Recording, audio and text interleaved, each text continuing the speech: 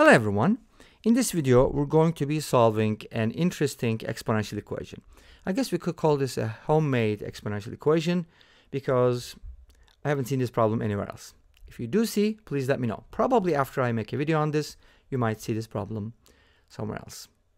Anyways, we have x plus 1 over x to the power x equals square root of 10 divided by 2. So, we can also talk about, if we have time left, how to come up with these problems like these. Very easy, maybe you already know.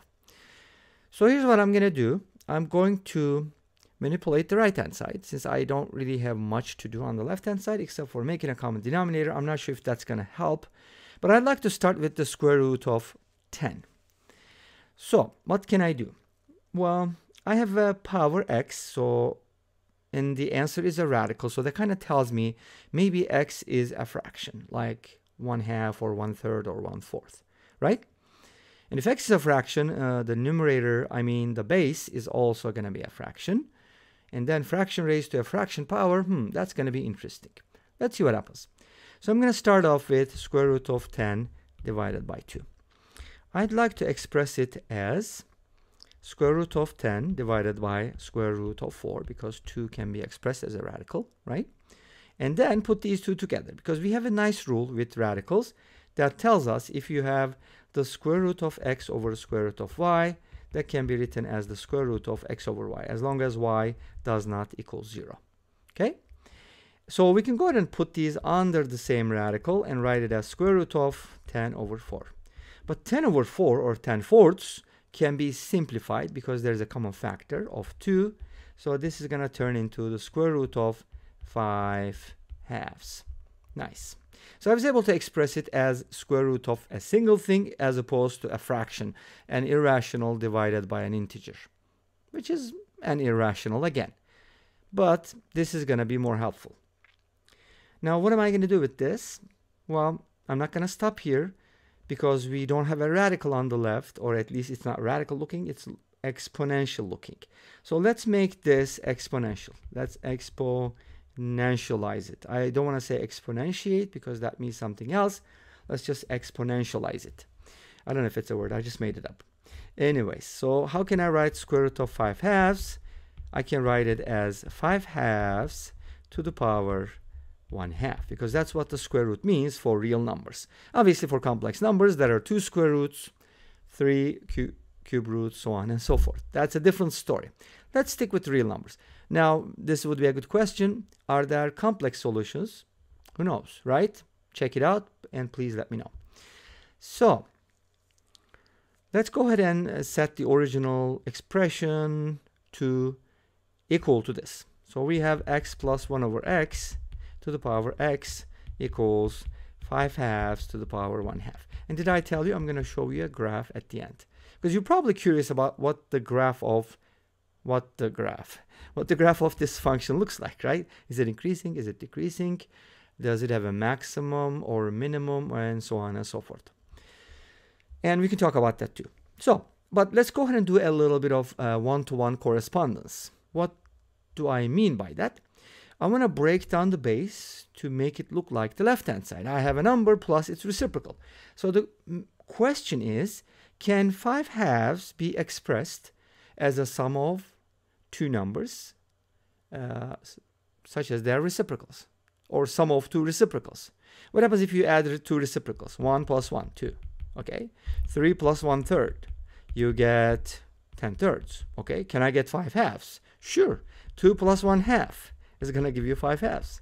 Great, so we can do it. How did we know that? Well, break down the 5/2 into that, and you'll see 2 plus 1/2 is equal to that. Cool, cool. Now, here's what we're going to do. X plus 1 over x to the power x equals 2 plus 1/2 to the power 1/2. And looking at this expression, here's my first impression. Well, if x is equal to 2, this seems to be working. And this seems to be working. But this is not working. Why? Because if x is equal to 2, it can't equal 1/2 at the same time. So that's a contradiction, which means it's impossible. It's not going to happen. which also tells you that x equals 2 is not a solution. At least you know it's not. Now, let's go back and use something else. So x equals 2 doesn't work. At least we know that. Let's go ahead and take note.